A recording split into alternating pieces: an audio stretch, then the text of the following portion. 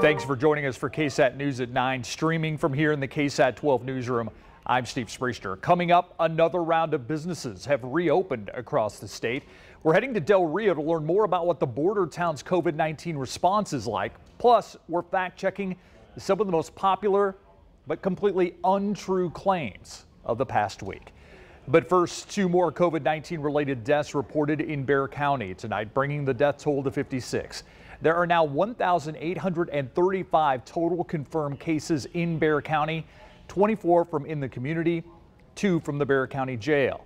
And earlier today, more businesses began reopening across the state of Texas. It's part of Governor Greg Abbott's second phase in his plans to restart the economy. San Antonio Mayor Ron Nirenberg says he's happy businesses are reopening, but he wants to make sure they are doing so in a safe way. He says there have already been issues with businesses not following the proper protocol. They're threatening every other business out there because we might be put in a position where we're having to roll that back. And it's not just here locally. The governor has made it very clear if there are localized outbreaks, he's going to send in the state to help us enforce that. Among the businesses reopening across the state, barber shops, hair salons, and in New Braunfels, river parks. In just a few minutes, we're going to hear how those parks are working to keep customers safe. It has been nearly 2 months since the first COVID-19 case was reported here in Bexar County. Let's take a look at how the situation has played out since March 13th. In that first month, we went from 1 case to 794. On April 19th, we crossed the 1,000 case threshold. We started out this month with just over 1,400 cases, and tonight, again, we are at 1,835 confirmed cases. Here's a look at the status of Bexar County's cases as of tonight. 46% are still battling the virus, 3% have died, 51%, 852 people have recovered. From San Antonio to the border city of Del Rio, COVID-19 has left very few places unaffected. The mayor of Del Rio says some people did not believe the coronavirus would actually hit the small city. It did. Tiffany Huertas has a look at that city's response. We have had to let go of actually a lot of employees here, and that's something that, is really hard. Like businesses across the nation, the general manager of this restaurant in Del Rio says they are adjusting during the pandemic. We have opened up to dining 25% now. Liliana Echavarria says besides the occupancy cap, they have made changes at the restaurant. Menus are now disposable, and there are hand sanitizing stations throughout. We've had separated all the tables 6 feet apart. We disinfect every time they come and they leave. 49,000 people live in Valverde County. As of today, 495 have been tested for COVID-19. 13 have tested positive. People were like, it's not going to happen in Del Rio. We're so isolated, we're small, but then you realize it's hitting communities left and right. Throughout the pandemic, the city has been communicating with local and state agencies. So we host a weekly local emergency planning committee, community COVID preparedness meeting. And we have over 100 participants on that. The city has set up a COVID-19 community hotline where people can call with any questions regarding the coronavirus. While the pandemic has changed everyone's life, Liliana is staying optimistic. I'm really excited and glad that we're slowly getting back. For the 9, Tiffany Huertas. And meanwhile, the only hospital in Del Rio has been testing patients and taking extra measures to keep everyone safe. They're also keeping a close eye on their medical equipment supply. That hospital has 6 available ventilators. None are in use currently. Besides Valverde's 49,000 residents, the hospital also sees patients from surrounding counties. Valverde Regional Medical Center CEO Linda Walker says every day they have a call with officials from the city, county, and Laughlin Air Force Base. We do an update and we talk about our PPE. We talk about our supplies, how many days days on hand we have of gloves, masks, shields, any issues we've had at our screenings for patients and for our employees. We're not seeing the volume in cases that you're seeing in the metropolitan areas. I mean, we're pretty remote out here. We feel very fortunate that we've only had 11 cases, but we've responded as if we were going to have a surge. She says patients are screened at the front door of the hospital. In the emergency room, if someone presents symptoms of COVID-19, they are taken to a negative pressure room and tested. Of the 13 people with confirmed cases in Del Rio, 12 have already recovered. Test results for another 23 people are pending, and as of today, there have been no COVID-19 related deaths in Del Rio. Back here in our area, river parks in New Braunfels reopening this weekend, but with new restrictions. Park goers must maintain social distance while out along the Comal River. As of today, only the Prince Salms Park, Hinman Island, and the city's tube chute are open, but with limited hours of operation. River outfitters also required to follow Governor Greg Abbott's guidelines to continue operating. New Braunfels Mayor Barron Castile says he's aware that businesses along the river have been impacted. Their plan is to get back to everyday life in the safest way possible. And we're trying our best to bring back some sense of normalcy, but within the guidelines that the governor is requiring of our businesses as well as our municipalities. River parks will be open from 9 in the morning until 8 o'clock at night each day. More parks along the Guadalupe River are expected to open tomorrow. Let's turn to tonight. Tonight at 9, 3 children found in critical condition, severely malnourished in a Wilson County home.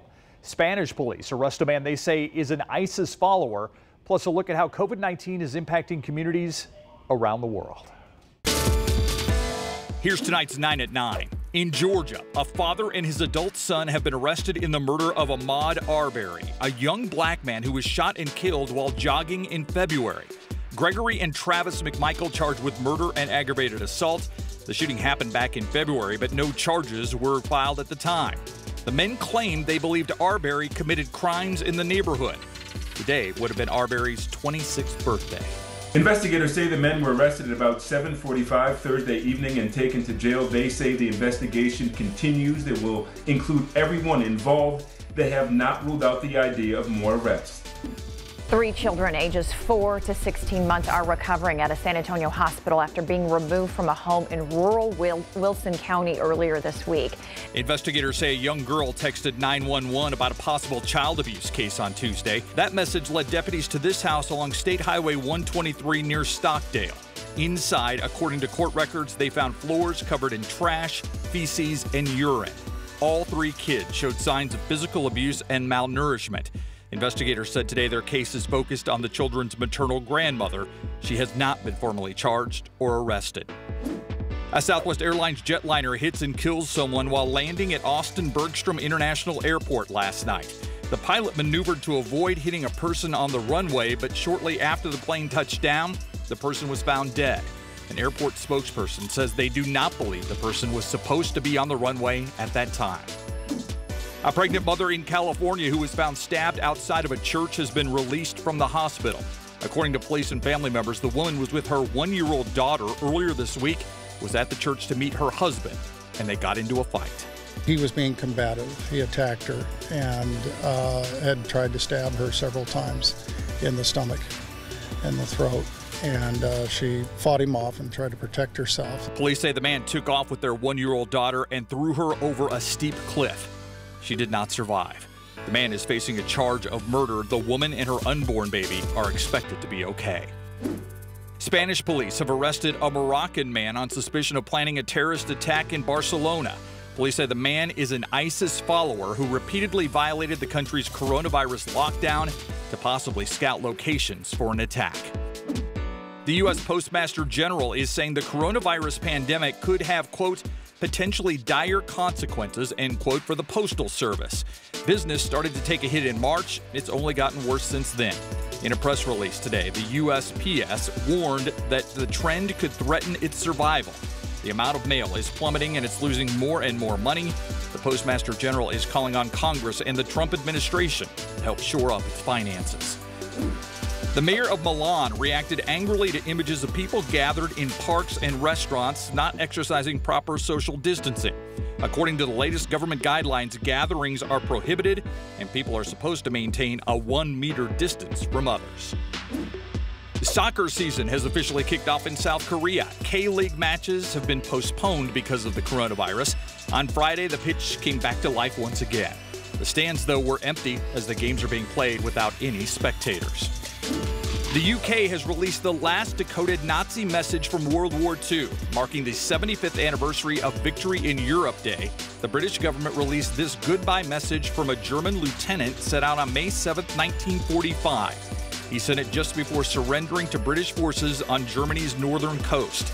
In the message, he noted British troops had entered the area, and he wished his colleagues, quote, all the best, end quote.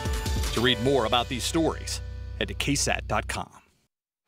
Good evening, I'm meteorologist Katie Blake. We had another cold front move through today, and it definitely didn't get cold behind this front, but you probably noticed the wind. Winds have been quite gusty this afternoon and this evening. Thankfully, those winds will start to relax overnight. And while it'll stay a touch on the breezy side tonight, by tomorrow afternoon those winds will become light, and that's going to play a part in why the upcoming weekend is just going to be so enjoyable weather-wise. It won't be until middle part of next week that the heat and humidity really starts to creep back in, so really soak it in the next couple of days. Let's talk about those winds that have been so gusty at times today. They're out of the north behind today's cold front, and through midnight wind speeds will stay about 10 to 20 miles per hour where they are right now. As we get into the pre-dawn hours of Saturday morning, get closer to dawn, wind speeds could still be on the breezy side, 10 to 15 miles per hour, but by lunchtime tomorrow they'll be starting to become light, 5 to 10, and then that's where they'll stay for the rest of your Saturday and also on Sunday. So if the wind kind of bugged you today,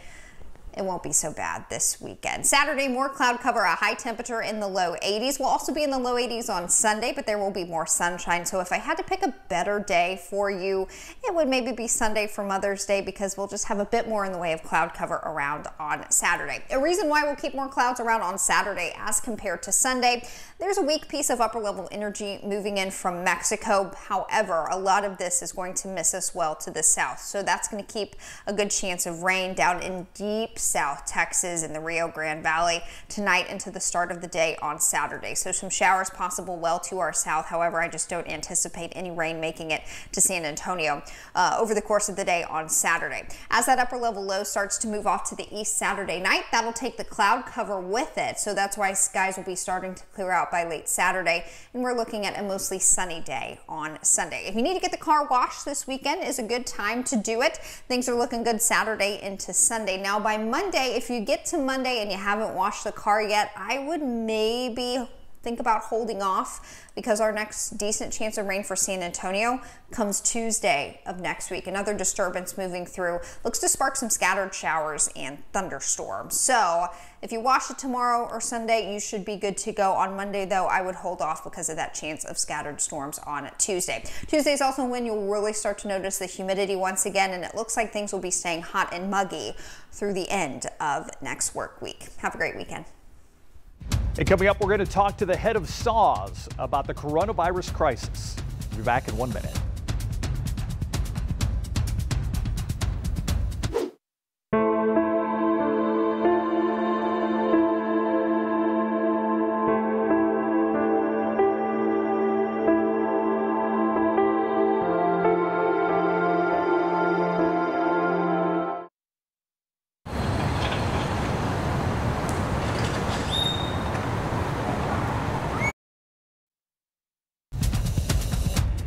Until this crisis is over, every weeknight we are trying to separate the facts from the fiction surrounding the new coronavirus. Tonight we are joined by the president and CEO of the San Antonio Water System, Mr. Robert Puente. Robert, thank you for joining us tonight. And there's breaking news that just came in earlier this evening from Houston that they are testing their wastewater for COVID-19.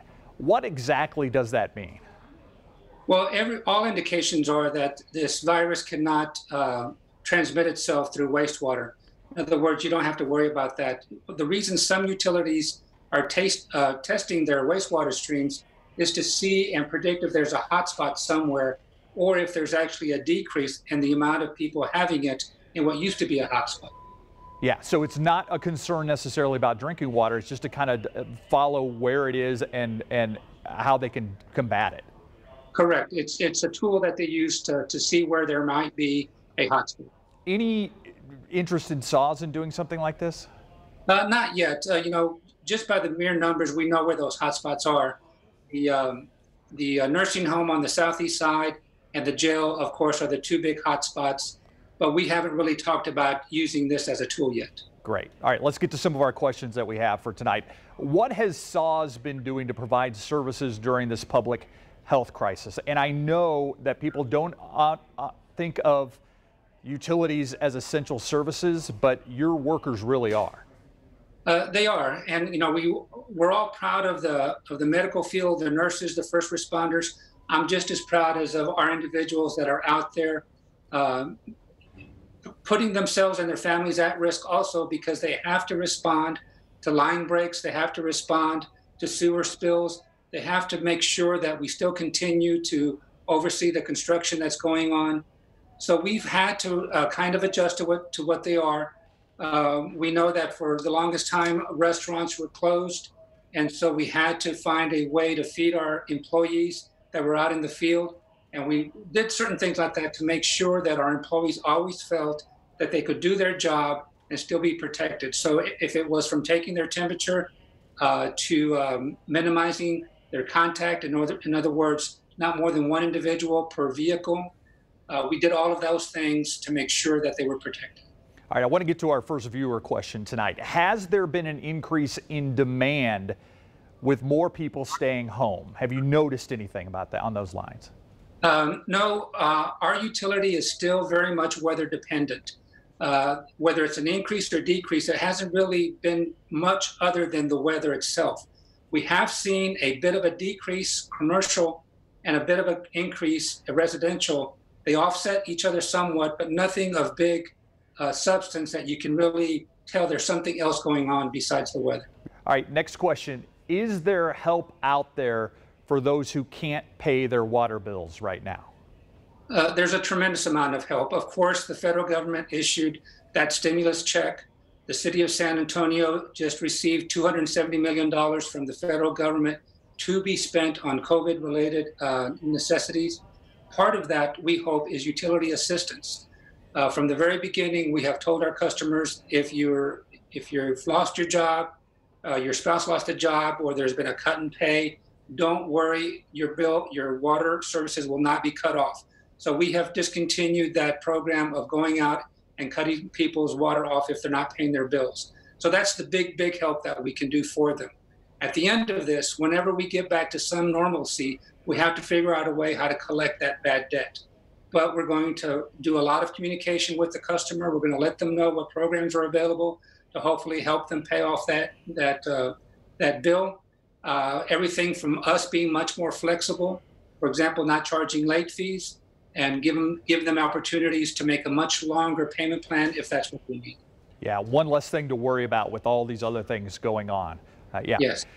We'd be remiss if we didn't talk about Vista Ridge since we have you on tonight. It's a new water source for San Antonio. It's come online. Looking back, would you do this entire process again? Steve, looking back, I wish our community had done it the way we chose to do it this go around. If you go back all the way to the 1960s, we have been trying to get a new water supply to diversify off of the Edwards decade after decade after decade. And we saw failure after failure after failure, spending millions of dollars going after these projects. Lawsuits developed, we couldn't get the permits. So you literally had SAWS spending tens of millions of dollars and not a single drop of water. So we needed to do something entirely different this go around. And what we did is we shifted the risk over to the private sector, told them, you build the project, you get the permits, you get the rights of way, you construct it, you get the financing, you do everything. All SAWS will do is buy the water when it gets here. Therefore, they took all of that risk. And yes, the water is more expensive than any water that you'll probably see here in Texas today, but the price of that water today is the same price that it'll be in 30 years. Think of anything, Steve, that is essential as water where the price does not increase for a full 30 years. Not only that, in year 31, the price actually drops because all of the financing, all of the infrastructure will have been paid for. It all reverts back to SAWS, and then all we do is pay for the price of water at a reduced rate. So this is a great project in 2 30-year contracts that will take care of our water security for the next 60 years. And live during 6 o'clock, I took a sample of the Vista Ridge right from the pipeline. Tasted great. So with that in mind, we're in Drinking Water Week. What is Drinking Water Week? It's an attempt by the industry to let people know how important water is and how really we all need to understand what it takes to get that water to your tap. To some extent, it's not something that our customers should worry about.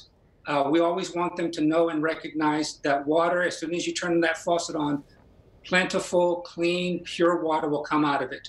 Don't worry about it. But we also want to be recognized. We want our employees to be recognized for the tremendous amount of work. Steve, you simply saying that water tastes great sends a chill of respect to our employees, sends out messages to our employees that for the last 10 years, what they have been doing came to fruition, that we actually had this project online on board, and it tastes good. Yeah, tastes better than good. It tastes really great. All right, final question for you. What have you learned in this process? I think what we've learned, at least especially me, is that so much of what we're doing can be done remotely.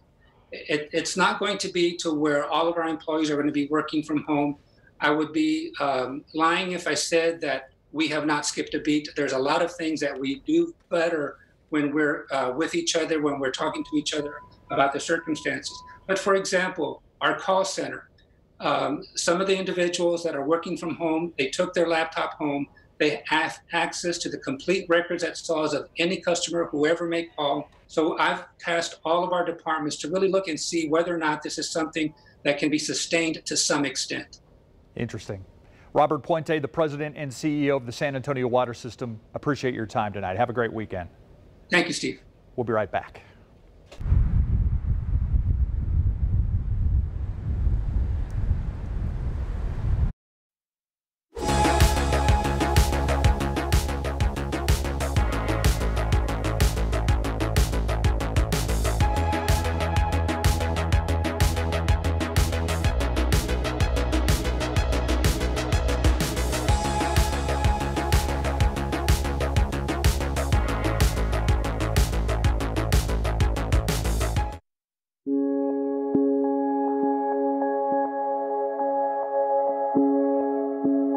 Turning to tonight's top stories, the U.S. economy lost a record 20.5 million jobs last month. That makes April the largest single month of job losses since the Bureau of Labor Statistics began tracking that data in 1939.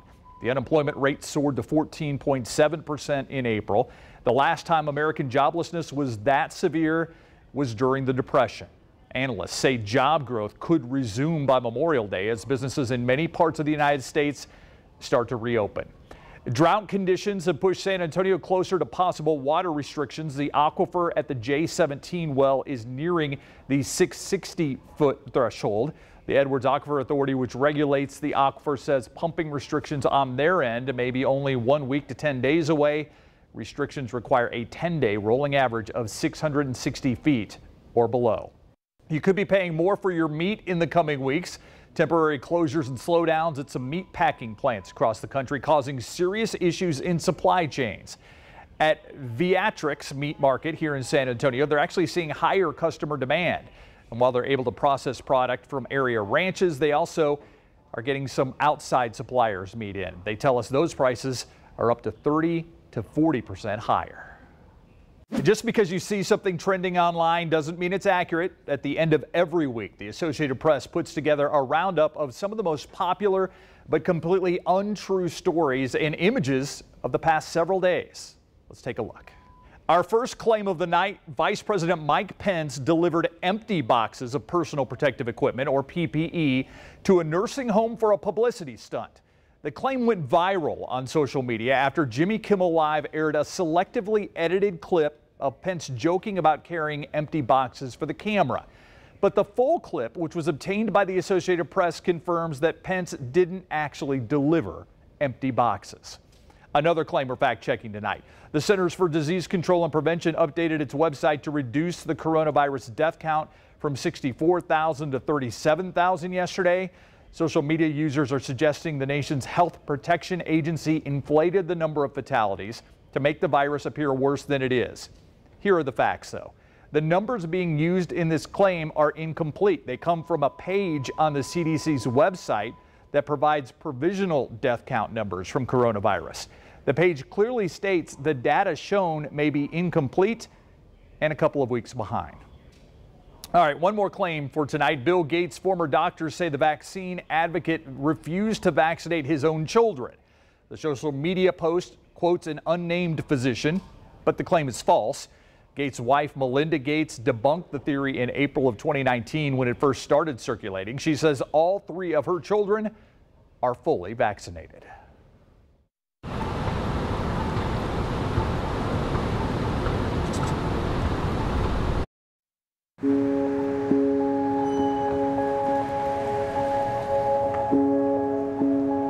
A stabbing at a barber shop sends shockwaves through a Northwest Side business, and Traders Village makes plans to open.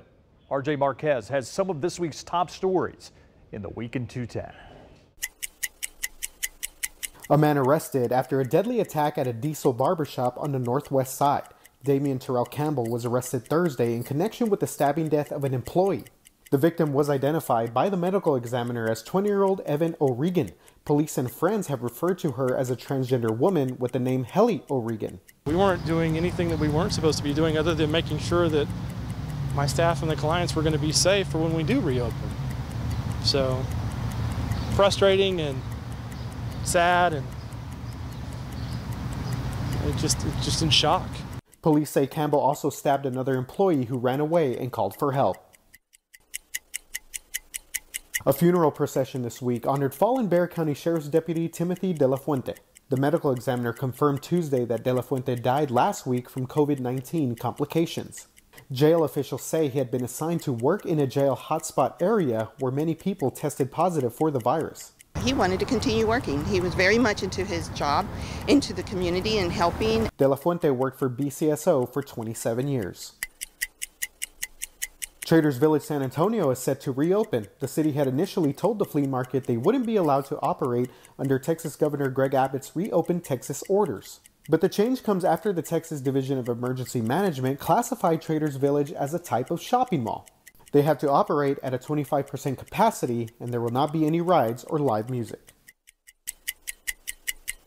East Central school officials announced plans for a drive-up graduation. Principal Shane McKay says graduates will be in a parade of cars with their own family members inside. After their name is called, graduates will be allowed to drive to a staging area. Our trustees will be handed their diploma after it's been, of course, sanitized and wiped down as per the guidelines.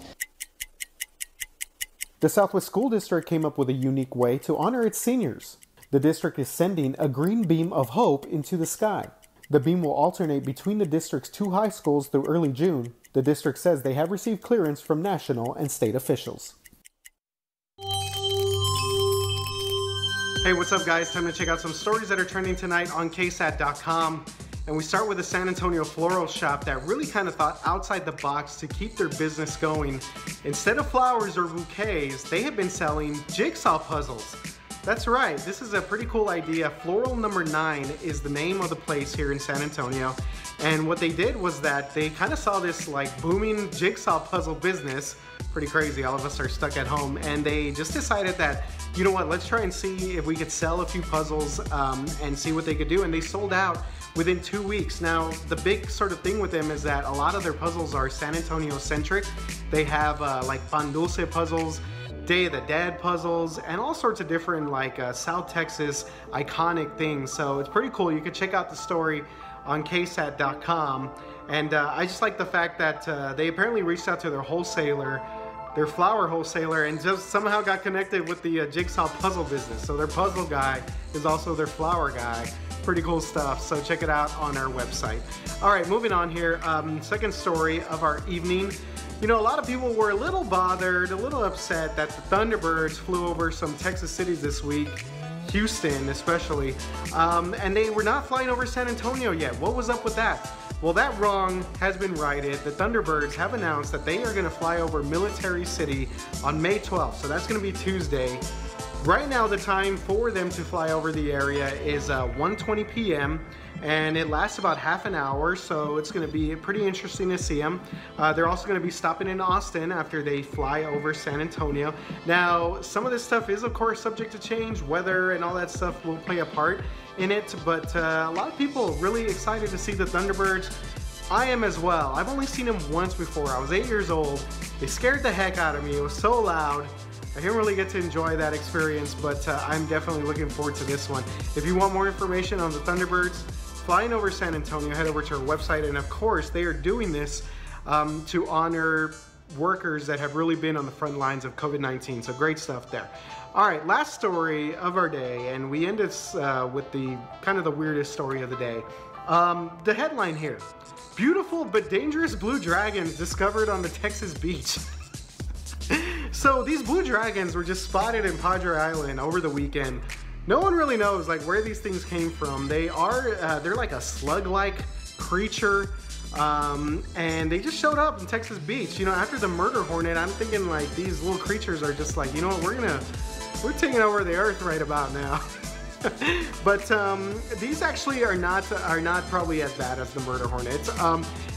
They were found over the weekend by a family, and then they were actually like put back into the water.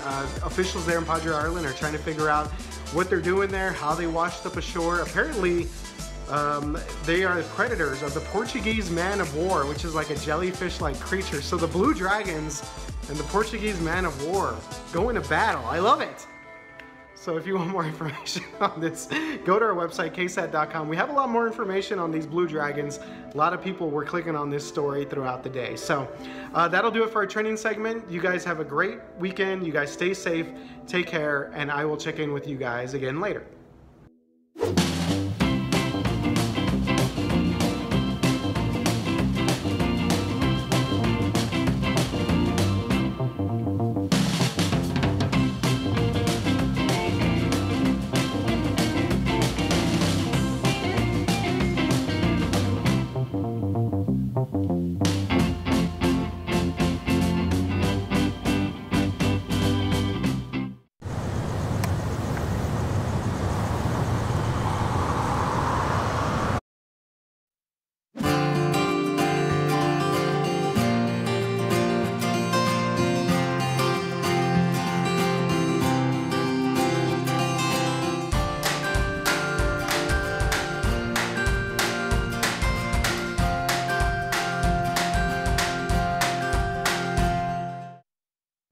That does it for the Friday night version of KSAT News at 9. I'm Steve Spreester for all of us here at KSAT 12. Thanks for watching. In case you were wondering, Stan Smith's my Friday night shoes.